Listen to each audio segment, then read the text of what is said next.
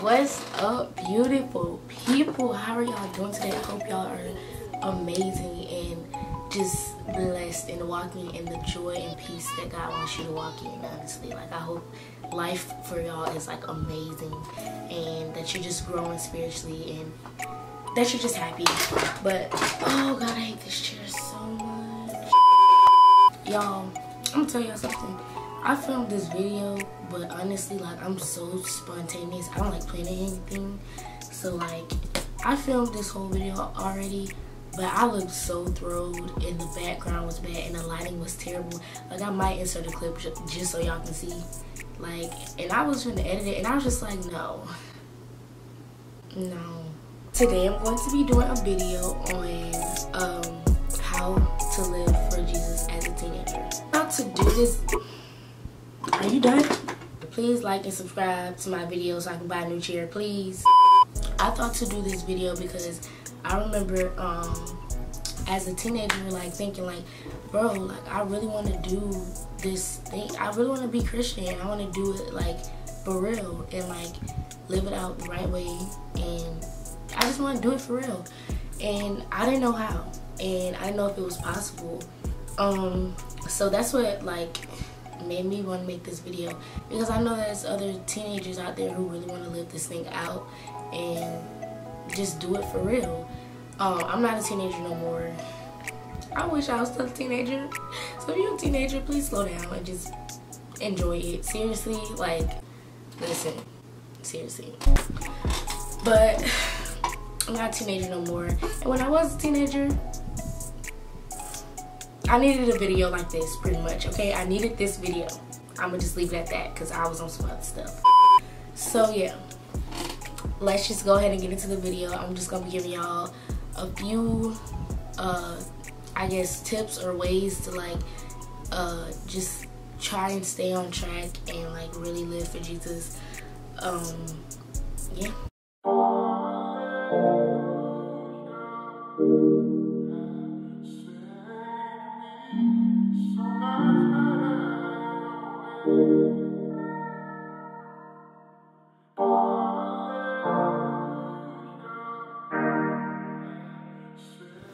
So the first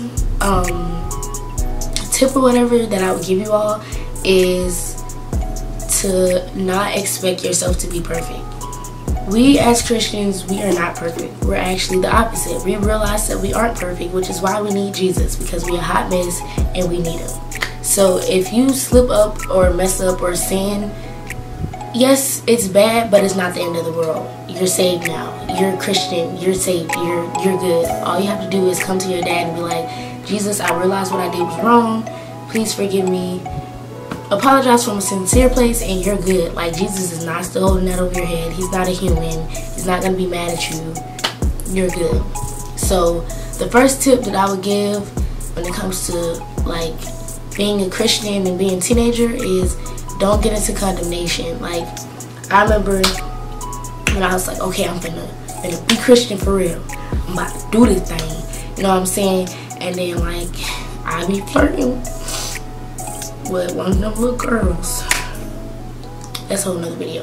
And I was like, it's too late for me. I'm going to hell. It's over. This is it. God's mad at me because I keep liking this person, and yeah, which is not true. So yeah, that's the first tip. If you sin, do not beat yourself up over it. It's okay to feel convicted. It's not okay to feel condemned. Condemnation is a lie. If you're saved and you feel like the world is coming to an end because you messed up, just ignore those thoughts and be like, read your Bible so you remember the truth. Which leads me to my next point. The second tip that I would give for walking this thing out for real as a teenager is definitely reading your Bible. Listen to me. When I started reading my Bible as a teenager, I realized that there was a lot of things that people was telling me that was not true and that did not line up with the Bible. Basically, when you start reading your Bible for yourself, you see the truth about everything. Like, when I read my Bible for myself, there was a lot of things that weren't taught to me. Like, specifically grace. I learned about grace through reading the Bible myself. It wasn't really taught to me until like after I started reading the Bible myself. And there was also things where I was like, you know, I was questioning at some of my old churches, because it was like, that doesn't match what the Bible is saying, you know what I'm saying? So definitely read your Bible so that you know the truth, because it's a lot going on in the world, and especially nowadays everybody is switching the truth with a lie, and you need to know the truth for yourself. So definitely read the Bible. Even with going to church, like, make sure you read the Bible for yourself. One thing I love about my church is my pastor, he really pushed for us to read our Bible. Like, every year we read the Bible, the whole Bible. We do a corporate plan together, reading the Bible, like, and that has really like changed my life and helped me in God's relationship. The next tip that I would give when it comes to like doing this thing for as a teenager, I would say definitely like spending time with God.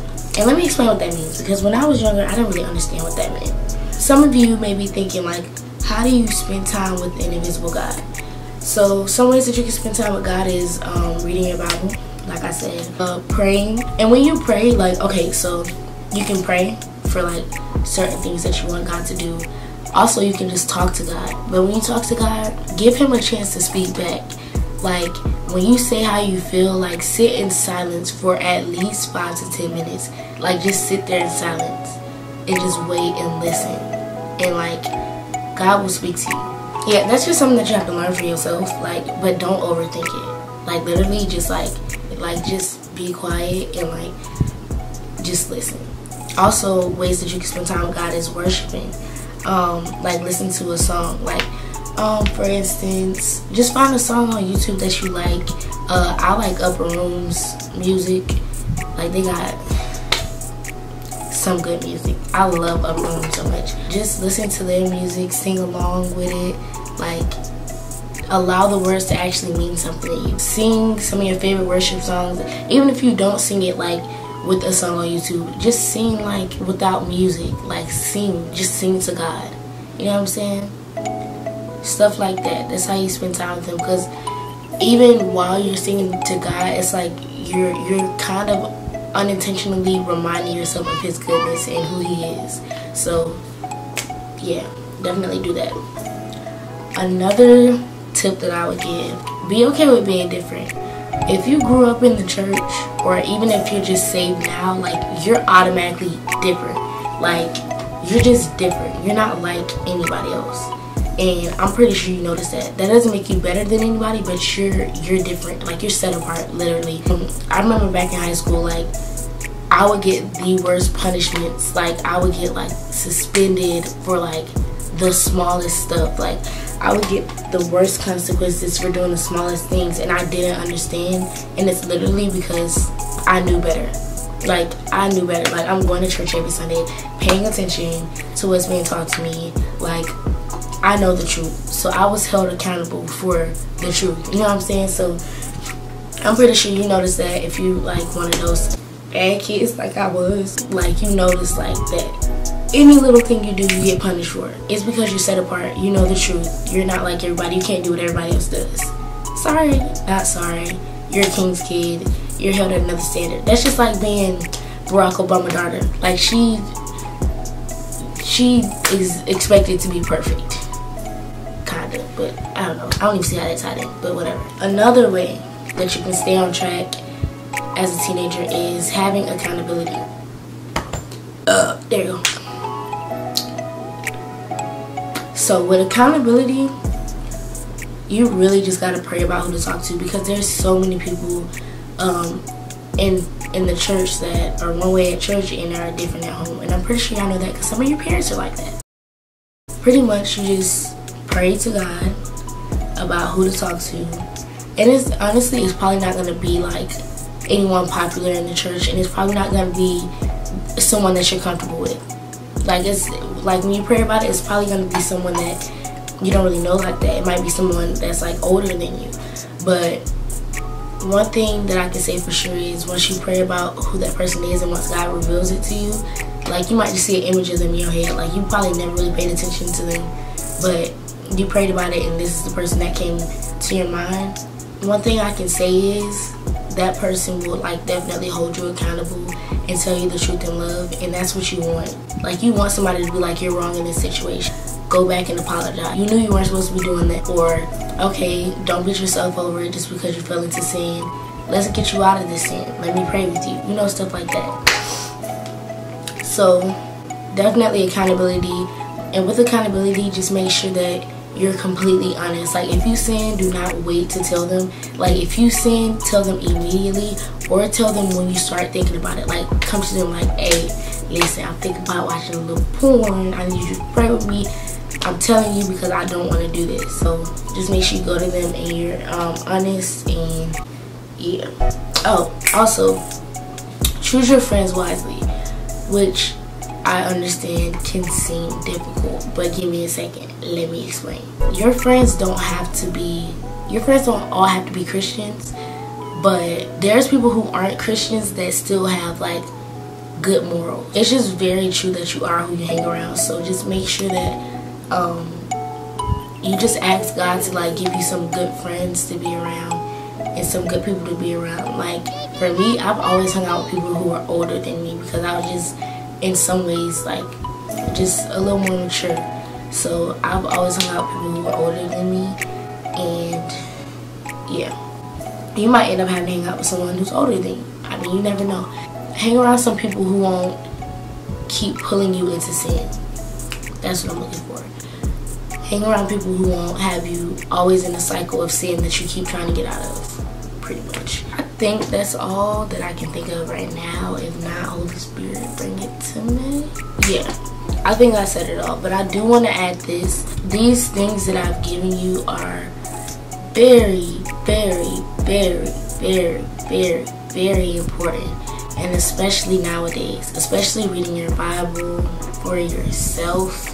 If you don't understand what something is saying, pray, say, God, give me grace to understand this.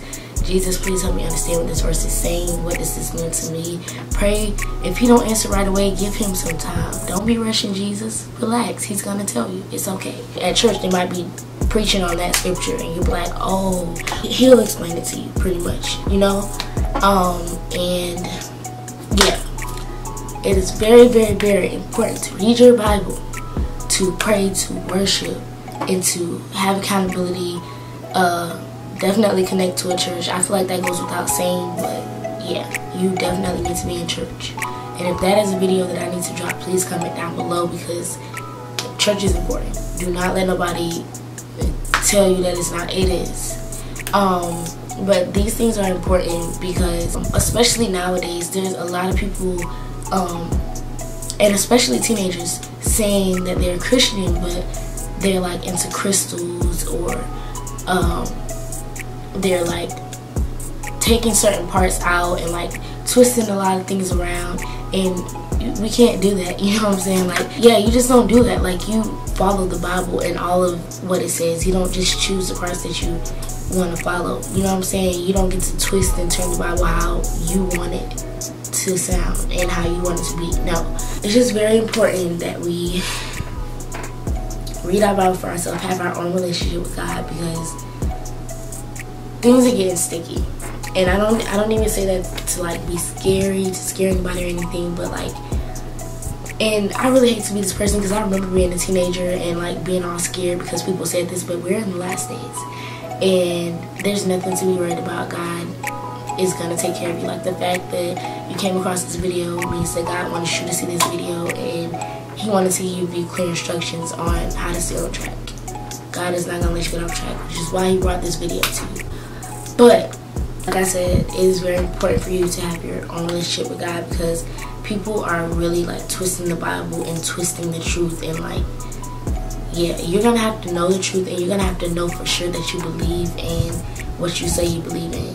So yeah, with that being said, that's the end of the motherfucking video. Y'all make sure y'all motherfucking like, comment, and subscribe. And yeah, if y'all have any questions or anything, comment it down below, or DM me on Instagram, and yeah.